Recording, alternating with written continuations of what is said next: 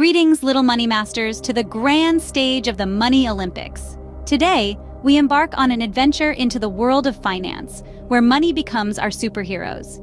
Picture this: our savings superhero soaring high in the sky, the expenses zoom zipping carefully around town, and the spending superhero always ready for a good party. So strap in as we gear up for a thrilling three-part challenge.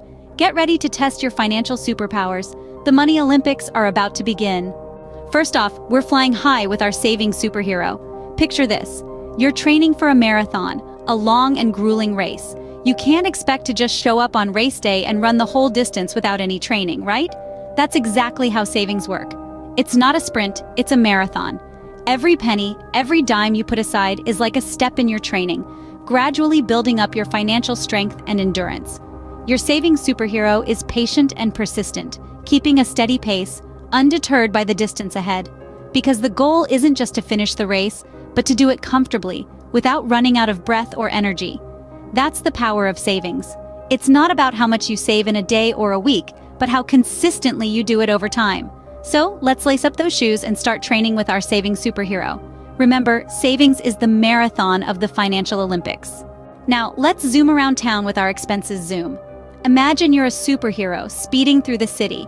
Each place you stop, you're using some of your superhero energy.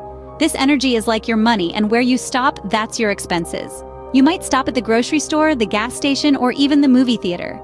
Each stop uses up a bit of your superhero energy, just like each purchase uses a bit of your money. And just like a superhero, you need to control your speed. You can't use all your energy at once, or you'll be out of power when you need it most. That's why we need to manage our expenses, to make sure we have enough energy or money for everything we need. So remember, superheroes, expenses zoom is the sprint of our financial Olympics, fast but controlled. Lastly, it's time for the spending superhero party. Now, imagine a party. It's fun, right? That's what spending can be. Like a superhero party, it's exciting and full of surprises. But even superheroes know that a party isn't all about going wild. It's about enjoying yourself responsibly. Think of it this way: if you're at a party, you wouldn't eat all the cake at once, right? You'd share with others and save some for later. That's exactly how spending works. It's about balancing your wants and needs. You can buy that shiny toy you've been eyeing, but don't forget to pay for essentials, like school supplies. And remember, just like a good party, spending should leave you feeling happy, not regretful. So before you make that big purchase, ask yourself, will this make me happy in the long run? Even superheroes need to treat themselves, but remember to party responsibly. Now that you've met all our money superheroes, it's your turn to show us your financial superpowers. Who's your favorite? The soaring savings superhero, the swift expenses zoom, or the party-loving spending superhero? Let us know in the comments below.